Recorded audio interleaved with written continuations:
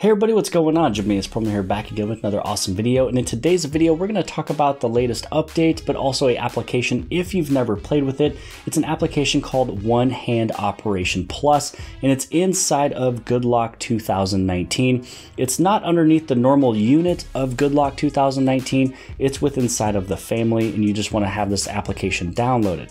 Now, the One Hand Operation Plus, or whatever it's called, really what it's for is it brings in this little menu on the right hand side and also the left hand side that it gives you different abilities to only use one hand operations. So it's not really going into the one-handed mode of shrinking things down or making a smaller calculator or smaller, keyboard.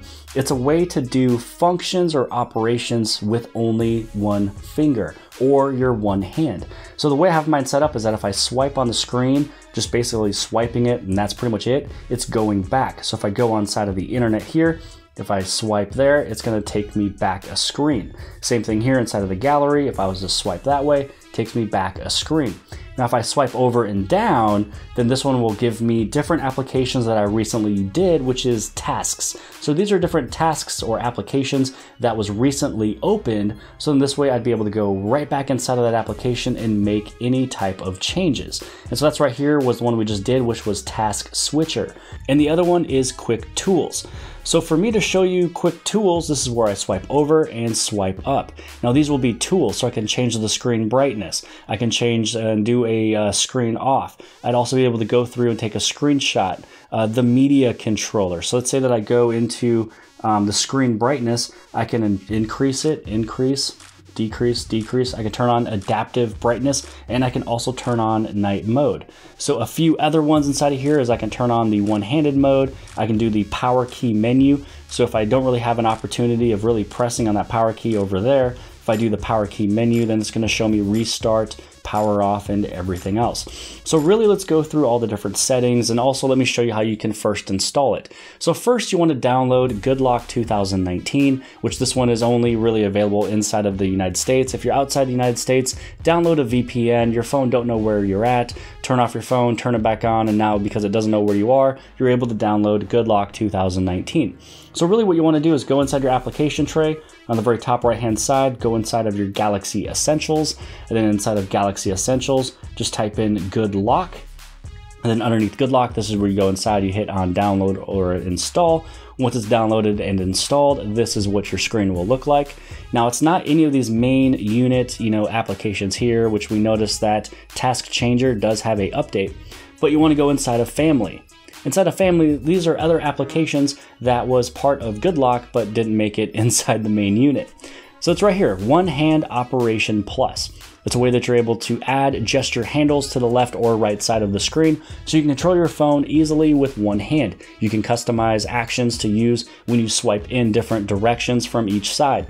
Now, because I don't really hold my phone on with my left hand, I did turn off the left handle. It was kind of overkill for me. I didn't need the other side, but I just have mine turned on for the right side of the phone. So right here, you can see that this one is already my edge panels, but then this blue area that is right there, this is actually the area of my little swipage for One Hand Operation Plus. Now, when you go down here, this is where you can change the transparency. So if you want it to be low, so now you can really see this blue area that's on the side of the phone. That is the little swiping spot. If I was to go through here, turn it on high, you can see it a little bit less. You can also change the size. So you can see how it's kind of moving up a little bit up there, and it's all the way on the very bottom right over here. You see how that blue is moving? That is the area that I'm talking about. Now, because my edge panel is right there, I'm pretty much moving it a little bit above that edge panel.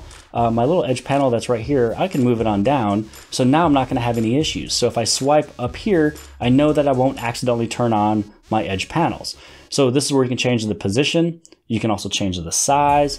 Again, you can kind of go through here, really make it however you want it to. You can change the touch width if you want it to activate by being like even that close to the edge, but really you don't need to have that. So I'm going to swipe it pretty much from the edge.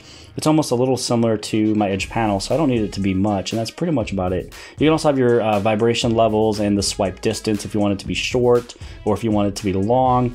Now let's kind of go through some of the handles. So for the right side, for if you're just swiping it to the left, that is the back key. Now, if you want your swipe left to be something different, you can change it. You can put it as home key, recent, menu, app screen, previous app. You can go forward in the web browser. You can open the notification panel, quick panel, or the open quick panel, screen off. I mean, you have all of these that you can use by doing a simple little swipe. Now, for me, it makes sense to go back. That is how I have that one set up. For the diagonal up, I have it set up as quick tools. And then inside of quick tools, you can change pretty much the order of how you want these to happen. So maybe your screen brightness might be a little bit more important for you. Put the brightness up there. Maybe also the media controller. So let me press and hold. See if I can move up my media controller too. Put that over next to the screen brightness. One-handed mode, don't really need. Power key. I'm pretty close to that. Screenshot's kind of good. With one little baby touch of a button, you can do a screenshot. You can also add more, but I'm going to leave mine pretty much the way it is, and so now we're good to go. For the diagonal down, you can do a task switcher. So task switcher means the last applications that you have opened. So if there's any running applications, so if you go to your recent apps, so I have Galaxy apps, I've got the gallery, I've got the Chrome, got the settings, got the calendar, got the calculator. Let's see, settings, got text message, YouTube music. So that means that if I was to go and swipe down with that little diagonal, these are all the applications that we just saw, and pretty much in that exact same order as well. So that's really kind of how this works. So if you're trying to figure out how to delete some of these or add more, it's because it's your recent apps. So YouTube was one definitely open. If you hit on the X, so now it's closed. Go back into recent applications, go all the way over. YouTube is now closed. There is no YouTube application. So it's another way that you can close applications by doing swipe and then do the little diagonal. So these are your recent applications to kind of get into. And then you also have long swipe. Perform different actions when you do a longer swipe and hold your finger on the screen. So if you want to bring in the screen and just kind of hold it, then you can go inside task switcher or really whatever you want. So if there's more of these that you want to do, you're able to do, or you can put it as none.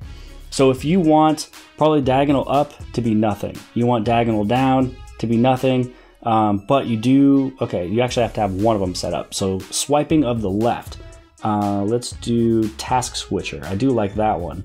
This one we'll put as none, that one's as none. So now what should happen is if I bring it out here and I hold it, it's bringing up my recent applications. So this little down diagonal one, I can actually switch this to something else. So diagonal down, what I can do is I can pull the screen down, pull screen down. Let's see what that one does. Okay, so if I do down and pull it down, there we go. That kind of turned on the settings, but I don't really want that one. So I'm gonna go right back to where I was from before. So task switcher, long swipe off. Now I'm good to go, right back where I was from before.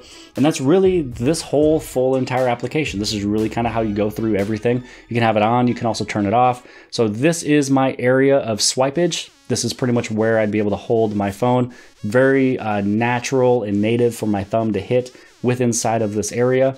Don't need it on the left, keeping it on the right. I like the back key, quick tools, task switcher, which is your applications. And then inside of the advanced features, you can go through here. You can do a quick action. So you can start actions before you release your finger from the screen.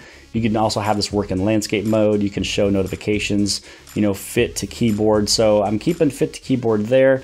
Everything else I have turned off. I don't need any of these, but I have the animation there, which is showing me the animation of when I do a gesture. So if I swipe over, it's showing me the arrow. So these are the only two things that I have turned on and I kept on.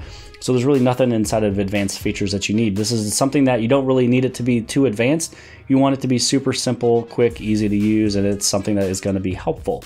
So this was that update of the One Hand Operation Plus. Again, it doesn't shrink anything really. It's a way to use more different operations. Instead of using two different fingers or whatever, it's using one hand, one thumb, able to get it all done.